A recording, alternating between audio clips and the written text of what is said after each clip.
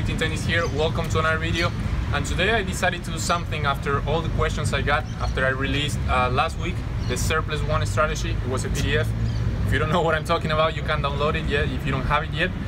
And the video is gonna be a link in the description. You can click in there, download it, and then you know what I'm gonna be talking about in this video. And I have a lot of questions on how to make it better. Okay, the surplus one strategy that I created. Okay, I call it like that because it works on the serve and the second ball. Okay, the surplus one, either forehand or backhand. Okay, this PDF is based on the serve plus forehand. If you see on the Instagram channel, I have some videos that I put there of players doing it. So I'm gonna show you now with Paulo. Okay, some drills for you guys to work on it. So you probably will need 2 people because you're gonna do the motion of the serve, and then I'm gonna toss the ball. You're gonna be able to see it now. I'm gonna toss the ball for Paulo to hit the ball. There are 2 options. You can do the actual serve. Okay, just serve the ball, and then when you're following somebody, toss the ball, and you have to get fast, okay, out of the serve to hit the ball. If you don't have so many balls, okay, you don't wanna.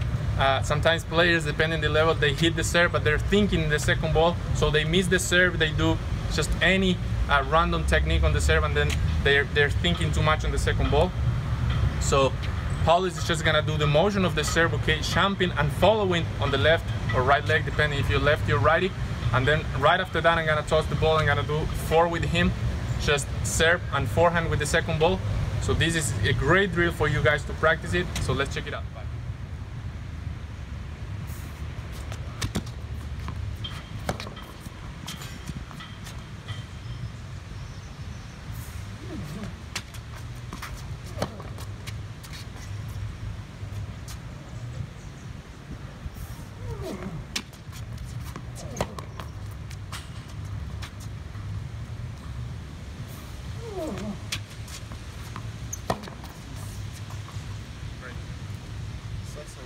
As you see there, I tossed all the balls. When he was falling, okay, when he was falling on the serve, okay, he does the motion. The moment he's touching the floor, okay, the court, I'm tossing the ball, so he has to actually be pretty quick. This is gonna help you a lot in the quickness, okay? If you're not quick enough, you need to do more fitness. We have tons of videos, okay, for you to get quicker. So that's one of the drills. I'm gonna show you another one now with some variations, okay, putting a cone in front of him and making him running around the cones to get faster. And maybe you can do also another variation of putting cones in the other side and just aiming to places depending where you want to play the ball. I just gave him the freedom to play the second ball where he wants, but this is actually the best way to work the surplus one. Then of course you have different variations. If you serve from this side, if you serve from the due side, if you have the inside out or inside in forehand, if your opponent returns to your forehand, where you play that ball.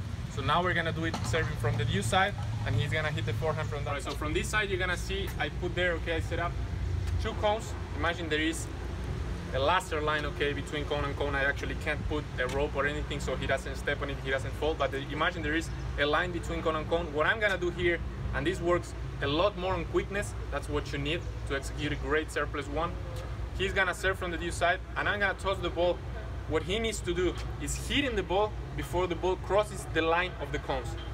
What we do here, I am putting pressure on him on serving and getting fast out of the serve to hit the ball, okay, coming into the court, so he doesn't wait on the baseline for the ball.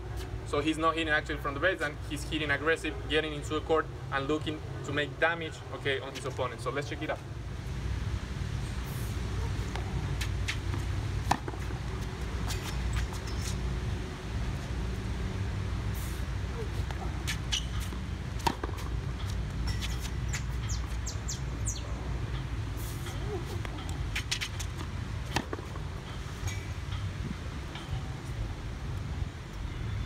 See there, he makes the motion of the serve, he gets fast, he actually got most of the balls, all of them before the line of the cones, but some of them really forward on the court, so stepping and aggressive. You could see he changed middle, cross court, and down the line, showing you there the different variations and how you can be aggressive. It's very important here to work on the serve, to have an aggressive serve, and then have a return, okay, either flat, slice, or kick serve.